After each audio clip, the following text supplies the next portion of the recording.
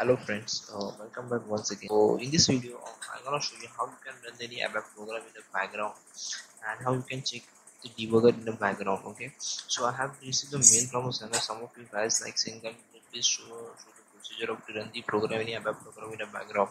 So in this video, I will show you the same procedure. Okay, so let's get started friends.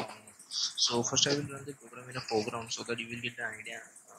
And you can compare the result also in a background and a foreground. Okay.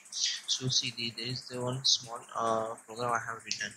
Okay, so there is a custom program. So okay, there is lots of code has written in the domain. Okay, so this is just demo program. Okay, I'm just running this program in a foreground first. Okay, I selected any one variant.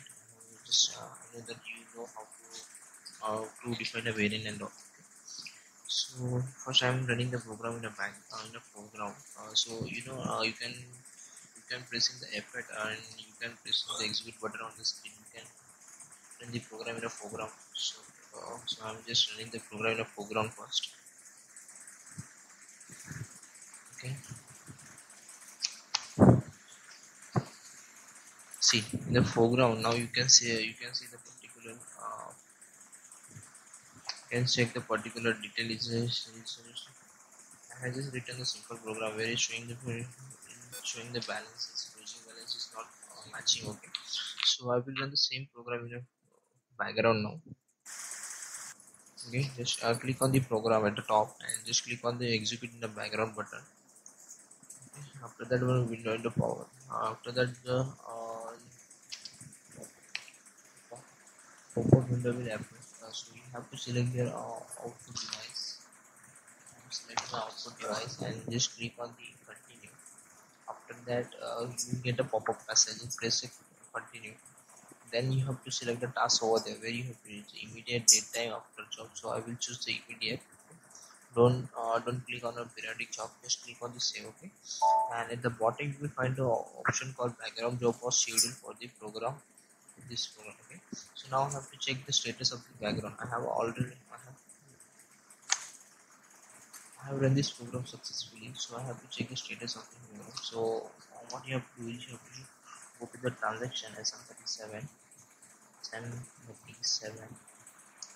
Okay, SM37. Put your username over here, select the name of the program job system and click on execute. Once you click on execute, you will get one log of your program. Okay, it will show the status successfully finished. Okay, and so you will get the time and started also. So there you have to click on this full list.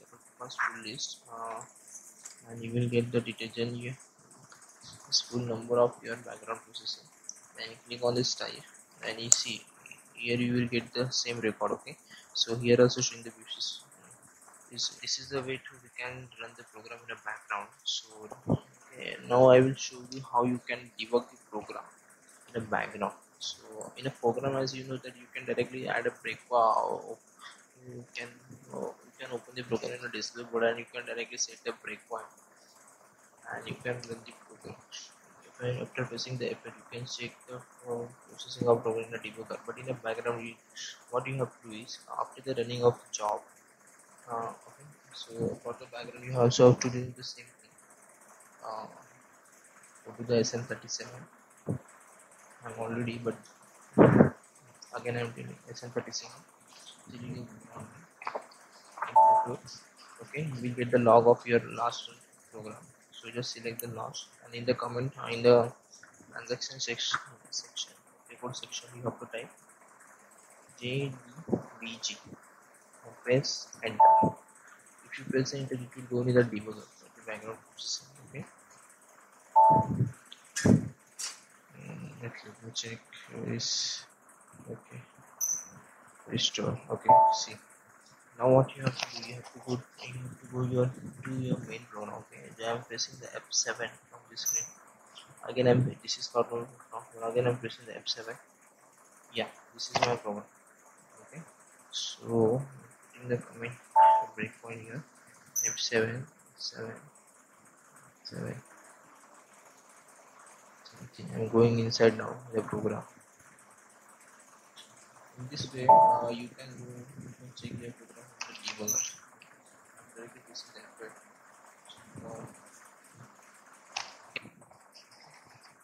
here. In this way we can check the program in a we can run the program in a background, and we can also debug the program background. So hi friend, I hope you enjoyed this video. If you have any doubt, then please write me in the comment section below. If you like this video, then please press the like button below, and please subscribe to my channel to get the notified about my next video. Bye, signing out.